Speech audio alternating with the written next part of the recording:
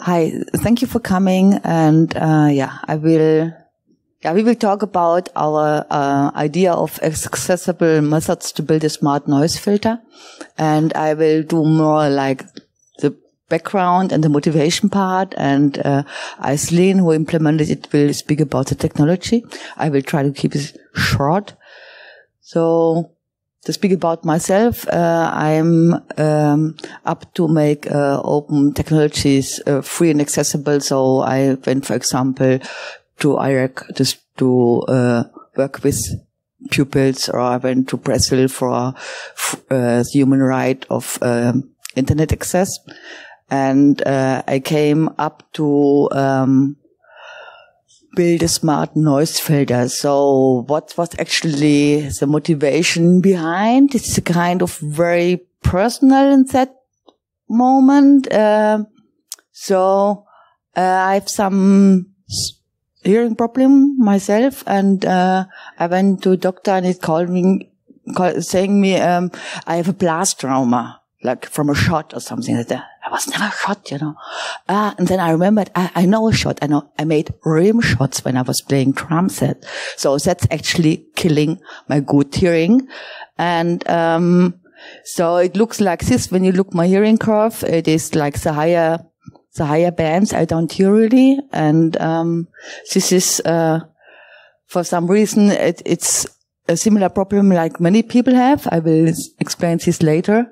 So, I tried out some hearing aids, and I found out this is not really, it's uncool. Design is uncool. Sound is uncool. Not self-fitting is also really uncool. If you like up to open technologies, it sounds strange when somebody tells you what you should hear. It's no good. So I made up the idea to do something about it. And I found also out that many people have these problems. It's about, think about it, 360 million of people all around the world. And many of them don't even have access to healthcare. And most, like a quarter of us, older than 65, will have a problem with hearing aid, quite similar like my one. And mostly people don't use hearing aids because of the reasons I have to. And so I thought it's not only affecting me, it's affecting a lot of people. So I should do something about it. And I started scientific research, a citizen science project, together with other people, think about open source technology for hearing support. And it's still running. It's at Fraunhofer IDMT. Oh, here you can read it not on my laptop. Yes. So we're going to have also a hackathon soon. You can speak to me afterwards. But anyway, what's important about this point is what I do is actually open source hearing aid algorithms testing in real life situations, and people are self-fitting it. So I speak to a lot of people, what would you like to hear, what is a good sound for you, not only for people who have hearing problems, for all kind of people. That's actually, and then what I found out actually, there's many people feel disturbed by noise, all kind of noise we are surrounded with. Traffic noise, for example. Streets, trains, airplanes, all kind of power stations, machines, air conditioners, all kind of coolings, and even little not so loud noises can cause stress, like this electric counter, or beamers, other video projectors, we say in German, beamers, video projectors. It's usual that I feel disturbed while, because often the video projector is between the listener and that one who's speaking, so it's hard to understand. So, or even subwoofers, or it's also little like sounds like the keyboard pressing, which can disturb. I think everybody knows this from office situation, making crazy. And so actually it's like a whisper, I would guess, such a pressing of keyboards. And this is not for the German statutory accident insurance below 30 decibel. decibel, like this pressing of keyboard, is not noise. You wouldn't get any protect for your work. And if you go up to 80 decibels, it's traffic noise, and you should actually wear ear protection. So it makes sense for lots of people to do something about it. And there's also kinds of things like the cocktail party effect. I think you know about this, that when a lot of people are speaking, when you start to have a little bit of problems, or when you're tired, it's hard to listen to one's noise. So the idea is, what could we do just to turn it off? So I thought about make a selective personalized noise filter, and that's the point where I met Aislyn.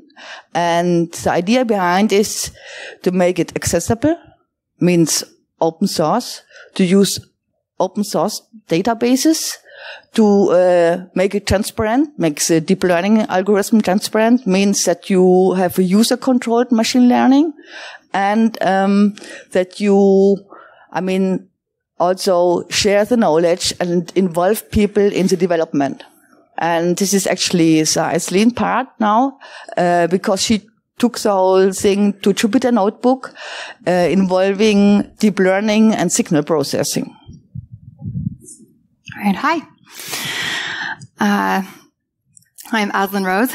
Another really important point that we wanted the software to be able to do was to be able to run on, for example, smartphones or Raspberry Pis, another element of accessibility. And that meant, so whatever algorithms or architectures that we implemented, we pulled from research with with similar goals of implementing good sound filters and deep neural architectures so that they could be implemented on a smartphone. I have a master's degree in clinical linguistics, so of course I am the developer of this software. Makes sense. I know that everyone must be familiar with clinical linguistics, but I'll humor you and explain it anyways. I basically studied how one can study language processing and development in the brain by using language in all different forms. So measuring brain waves when people are reading, or how people process information acoustically. But we're here to talk today about a smart noise filter. We heard about Peggy's motivation to build this, and I will walk you through a bit of the architecture and what that looks like. So let's say you are programming at home office, and you open the window and you have, the nice breeze. Somebody's playing guitar outside, but unfortunately you also live on a street. So there's cars. How nice is that? Wouldn't it be so nice to be able to have, have the breeze in there with just the guitar and not the traffic? This is the goal of the software. Someday we would really love it to be able to doing this real time. It's not quite to that point yet, but it's on its way. It is able to do this pulling from two fields, so digital signal processing and deep learning. By a quick raise of hands, how many people are familiar with spectrograms? Ah, great. Okay, so quite a few, not everybody. Alrighty, so whenever we have our sound signal here, this is in the physical space. When we digitalize it, we all have seen this. It's a wave. It looks like this. But let's say you want to understand a bit more of what's in that complex signal. You apply the Fourier transform. There will be no quiz. So just know that the Fourier transform is an equation that when you apply it to, for example, a digitized wave or a sound wave, it informs you, or it shows what the frequencies that are in the signal and how much energy they have. So you're looking at right now a spectrogram of some traffic and music. This picture is then sent on to a convolutional neural network. And CNNs are a great form of neural network that works very well in data efficiency. So if you need it running on a smartphone, the convolutional neural network is a great way to go. This convolutional neural network, it's been trained to identify annoying background noises. So air conditioning, traffic. Luckily, it identified traffic here, and it told the Wiener filter. Now, the Wiener filter, there are many filters out there. For example, a spectral filter. Spectral filter just takes this, basically spectrum, the spectrogram here, and it just subtracts it from the first signal. And what results is a lot of the times very annoying musical noise. It's really ugly, despite the name. And what the Wiener filter does is, in a low computational manner, it is able to, reduce this specific kind of traffic noise from the signal while also maintaining the least amount of distortion as possible. So here we have a nice filtered signal of just the guitar. If there's anybody out there who feels like this guy, don't worry. As I mentioned before, I do have a background in clinical linguistics. I got interested in acoustics and all that could be extrapolated from that signal and learned to build helpful tools. Specifically, knowing that researchers are training neural networks on speech data to potentially, in a very early point in time, to identify if diseases are developing. Not only does that help in identifying a disease earlier in the development, but it is also more accessible. So people across the planet could be able to use that technology with their smartphone, for example. So that's what got me started. But it was one hell of a ride. Pardon.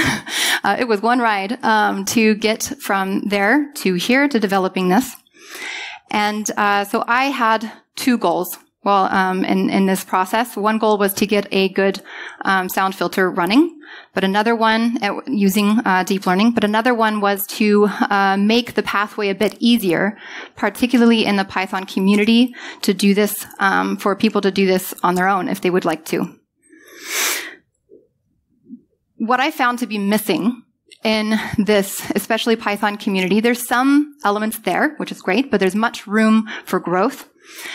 There are a number of resources to, get into filtering or deep learning and everything. But what I found difficult, especially with sound data, was to actually interact with it. So I wanted to make this project a bit of a sound playground. Now, what do you need for a playground? Or what I think about when I think of a playground? Stress-free. You don't have to sit there and think about maintenance or whatever, You get to have, the jungle gym to climb around and the trampolines or what have you. So it matches an interest, of people of all abilities and backgrounds. I utilized both Jupyter Lab and notebooks.ai. How many of you use those tools, Jupyter Lab and notebooks.ai? Cool. All right. Well, for those of you who are not familiar, I'm glad that I could introduce you to this. Basically, what you can do here is, notebooks.ai, they offer a place where you can upload actually some information like data. I was able to upload some sample data for people to play around with. And Jupyter Lab just allows you to work with the code, see visualizations, etc. All right, so now what kind of playground activities are there? So let's say you're somebody like me who was coming from a definite not digital signal processing background. You want to understand a lot better, what actually is going on. One example that I have here is this is a way to create a signal. It's a very simple signal. But I would see it, you don't have to understand all the code or anything like that, but for me it was really difficult to penetrate that. I didn't know what I could do with that. I didn't know what all of that stuff meant. So in one of my little playground areas, this, again, you don't need to understand everything here, but the point is in the functions is just simply context. Context is added in these functions so that, you know, one can piece together, okay, the unit circle, what is this? I didn't think about the unit circle since high school, but it is an integral element to understanding how to work with sound, whether that be creation, manipulation, and also analysis. The Fourier transform relies on the unit circle. And again, this Fourier transform, it takes what's in this time domain into the frequency domain. This time domain picture on the left, this like block of wave, you can't really see that much in the picture on the right. You can see there's 3 different frequency signals in there. More information there. All right, so let's say you are more interested in filtering and you just want to see, can we use this software to work with your own problem in a low computational accessible way. Here in another notebook, what's you can see here, I can't play any of them for you, but you can use data that has been uploaded here and ready for you, or you can also add your own files if you would like. You can play them within the notebook, and here are some, can you see? Okay, good.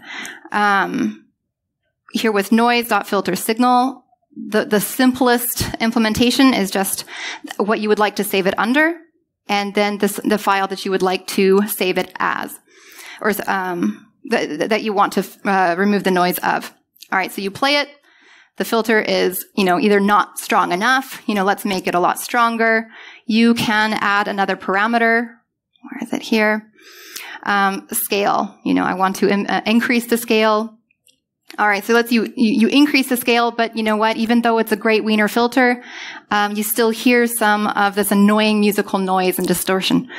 There is a post filter as well, and this post filter, it simply aims to reduce that annoying musical noise, if you like.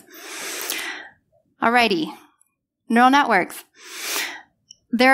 I have noticed that there's a lot of opportunities to work with, you know, computer vision, you know, with image recognition and everything, but not that much working with sound. So here, especially understanding what sound data is or what it looks like. 2 of the most common feature types. If you don't know this, it's okay. These are more keywords that you can maybe check out later. Are MEL frequency capsular coefficients, or MFCCs, as well as log-MEL filter bank energies. For me, it took a long time to understand kind of what these even just looked like, how do they differ. And here, you can visualize, okay, so with this word, it's somebody saying 0. What does this look like in features of, you know, when the MFCCs are extracted, right? Compared with the same word when these F-bank features are extracted. Here, you can actually see how sounds are being made. 0. Oops, nope, that's not what I wanted. So that's just an example of how to, you know, get more familiar with what you're actually working. Here, if you continue working with sound, you'll come across windowing in different contexts, but this is a windowing of feature extraction. What does it look like? What does it do to your data when you increase or decrease the size of your window, or, you know, the shift? So here's an example. You have a window size of 20 milliseconds. Oh, gosh, sorry. Wrong way. And versus down here, window size of 100 milliseconds. You can see the one below is quite a bit foggier and maybe not so helpful. Training your own classifier. What I like about this is based off of a pretty simple convolutional neural network.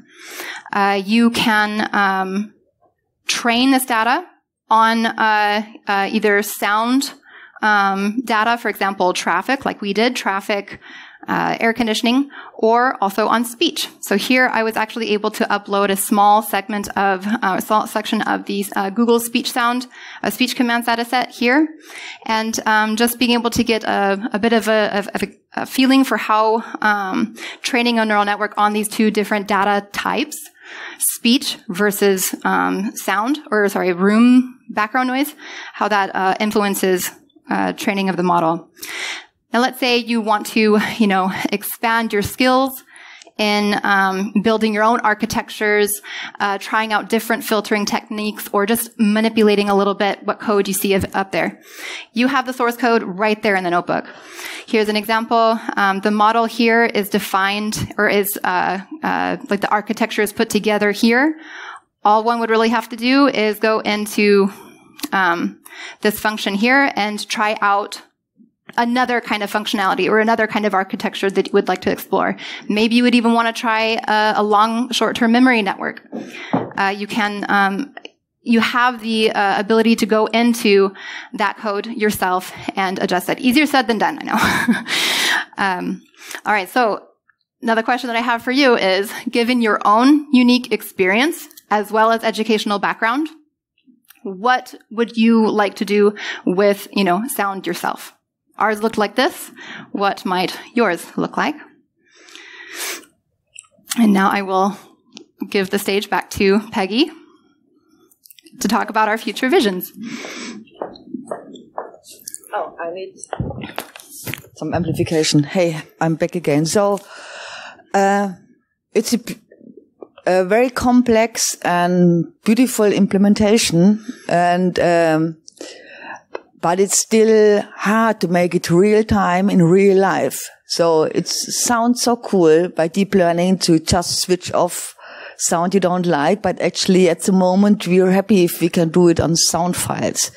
And, take a sound file, let the filter running through it and have a more or less clean sound file. And, so for future ideas, there's loads to do. So, on one side, make the delay perfect. That sounds real time. On the other side, it's still working only on laptop. Put it on a mobile device. For example, use Raspberry Pi. We have some, hardware set up, like for the other project we could take for it. Would be amazing. And the other point is, open data is big issue, because in the meanwhile, even in research, we have problems to have enough, especially sound data, to train our systems. So we should think about it, how could we support and get more open data, and do we want to develop something on open data?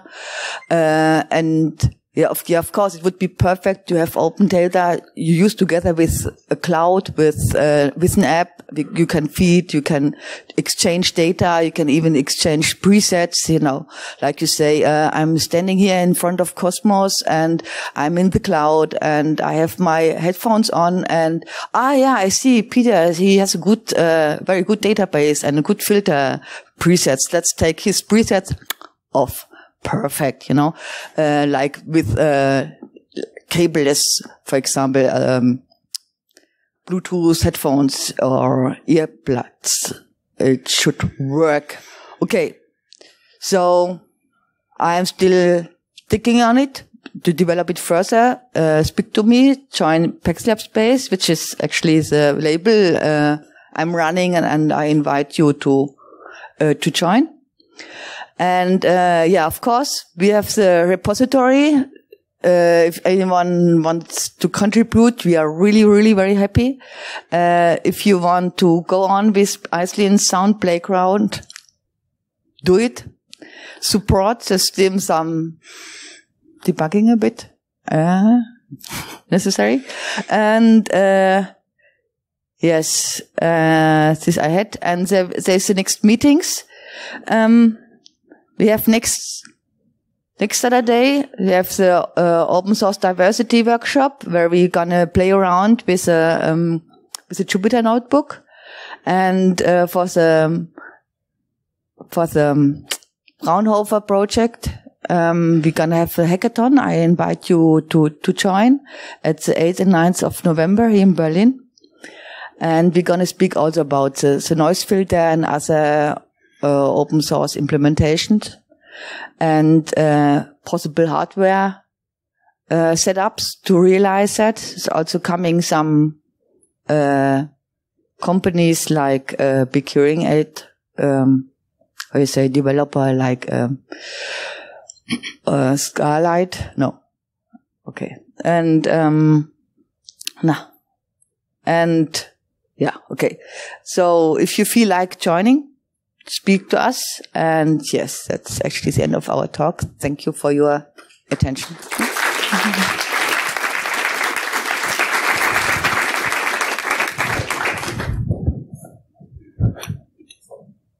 Thank you, Peggy and Aislyn. Do you have any questions? Yeah, 1 second. Hello, thanks for your interesting talk. I was just wondering, so you are using the CNN to identify the noise within a signal. Have you looked at more like classical established noise filtering methods, like just taking a sample of the noise from a signal and extracting it from the signal? I know this, for example, exists in like these Bose noise canceling headphones, for example. Yeah. One thing that this software would also like to do, one example is you're talking with somebody and you hear some nice music in the background, but you also hear maybe some air conditioning that you would really not like to have. If you were to just take the background noise, you would lose maybe also the music that you would really like to have as well. So that is kind of the direction that we would like to go in, is maybe source separation. So being able to separate these sounds, which is difficult to do when we just have one microphone. And right now we just have one microphone. Imagine your head just with one ear. It's a lot more difficult. We use the two ears a lot to help us focus our attention. But that with the mind in which direction we want to go into, and that is more to choose which sounds we want to be able to experience. Just taking a block of background noise doesn't really allow us to get to that goal.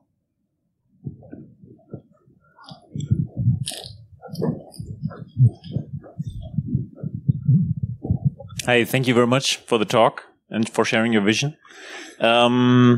Maybe two questions. First one, if you could tell me a little bit more about potential you see for learning these filters that you'd like to apply. And second, any architectures you see like available right now, something you prefer for maybe deploying on microprocessors? Anything? So these are my questions. Thanks. Okay, well, the learning for the filter, what exactly? I don't quite understand what you mean there. What do you mean? I was thinking if these Wiener filters are of low computational complexity, maybe these are like, I don't know, it's like one filter that you sort of hard coded and you just applied, and maybe you could adapt this or learn this from sounds and from noise or so. I don't know, because it's new to me. I was wondering. Yeah. I mean, it would be cool. This is all definitely an explorative field.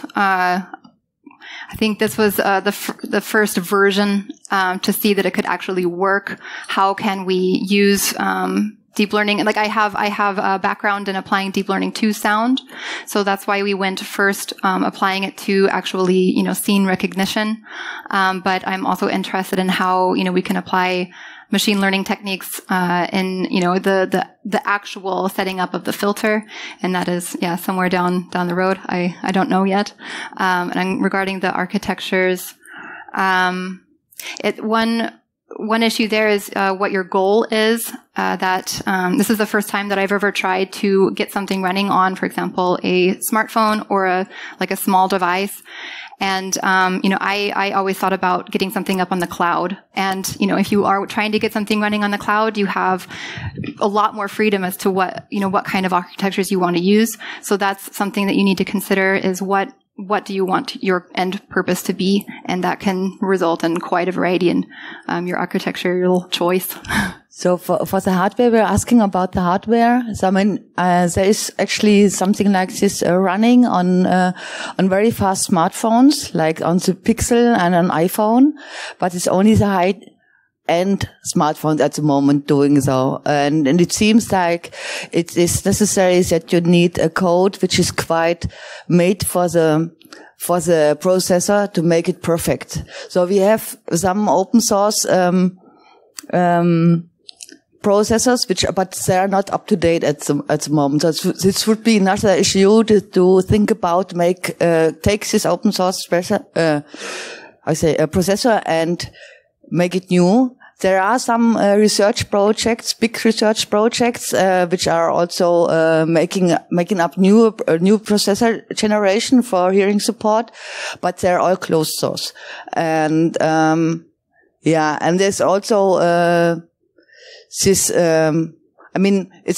There are different things about to think about. For example, the wireless issue is also a big issue because you have a big delay for the USB usually, but you have the next generation of USB now from iPhone, which is actually going in real time. And there's also another idea to see when this next is the USB 3.0, when it will be 3, isn't it? The new version, when it will be open source, it will be also a big possibility to make it happen without wires, because wires are always disturbing. This is very, in practical, are we running out? Okay. So we speak afterwards. Thank you very much. All right. Thanks.